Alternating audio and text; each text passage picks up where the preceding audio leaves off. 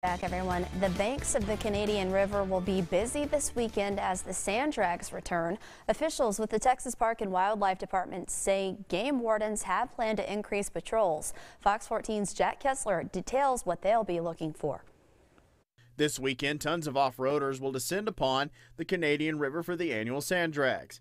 And with all these ATVs, UTVs, dune buggies, pickup trucks, and other vehicles comes an increase of law enforcement presence to help keep those safe that are coming to the sand drags.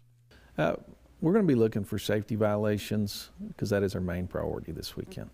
We will be enforcing safety violations, sticker requirements to operate off-road, and game wardens will also be in force this weekend to make sure families are safe. Texas Game Warden Public Information Officer Shane Lewis adds that anyone planning on using an off-highway vehicle should follow state laws, including having an off-highway vehicle decal attached to the vehicle.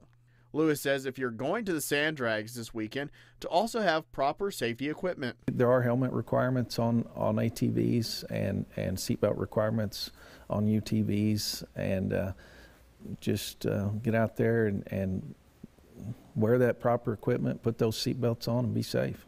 Lewis adds regarding age requirements that any ATV, UTV operator younger than 14 may not operate unless directly supervised by a legal guardian or other authorized adult. He says when you're off-roading at the Canadian River, it's much like driving a car on a city street. Safety on an off-road vehicle, it's just courteous and common sense.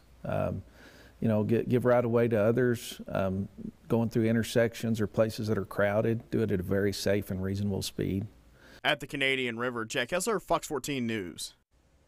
Lewis says since there is a burn ban in effect, if you're going to be grilling or have any fires for cooking, make sure the flames are enclosed and extinguished before you leave.